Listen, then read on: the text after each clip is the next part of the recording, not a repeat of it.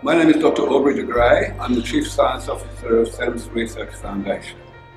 And I believe that mice are still one of the most important tools for developing ways to postpone aging in humans in the future. At the moment, there are many tricks that we can do with mice, both with drugs and with genetic interventions, that allow us to learn how to remove the damage that accumulates in a living organism while it is alive.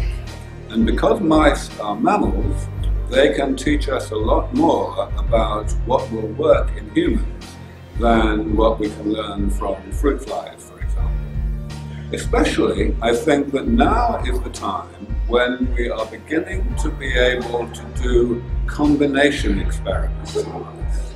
Experiments where we do more than one thing to the mice at the same time, and we find out how to get more than the sum of the parts, how to fix different aspects of aging in the same mice at the same time, so that eventually we will be able to fix all aspects of aging reasonably well.